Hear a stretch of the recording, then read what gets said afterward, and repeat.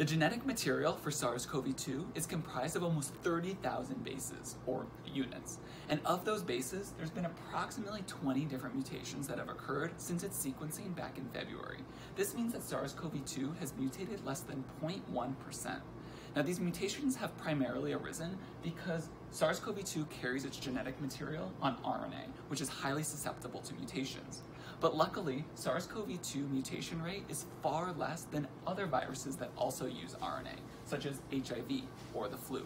But what's of most concern is any mutations that could occur on this spike protein. Now, the spike protein is critical to interact with the ACE2 receptor on our human cells to allow for the virus to infect and then replicate. However, mutations on the spike protein could change its shape, thus not allowing it to use this mechanism for infection, thus not being beneficial to the virus. But if we look at these mutations in a bit more depth, specific mutations on the spike protein of the newest type are known as N501Y. And what this means is on the instructions to make the spike protein at position 501, one amino acid has been changed to another. In this case, asparagine has been changed to tyrosine. Now, you can think of this like you're building a Lego set, and instead of using the next piece you're supposed to, you reach in and use a random piece. Now, it might be the same size or it might be different. It could be a different color. This could change the actual toy that you're making, or it could look the same. Now, no current research shows that this mutation is unable to interact with antibodies against the non-mutated form of the virus. But what current research is suggesting is that this mutated form does have a higher rate of transmission.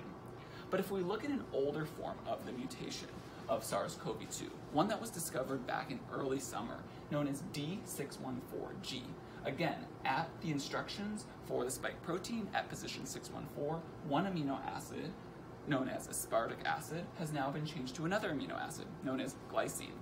And this is very critical because glycine is super small. So this did change the structure of this spike protein.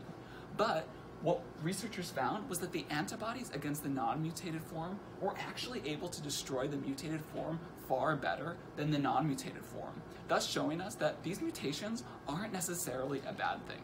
So what does this mean in terms of the mRNA vaccine against SARS-CoV-2?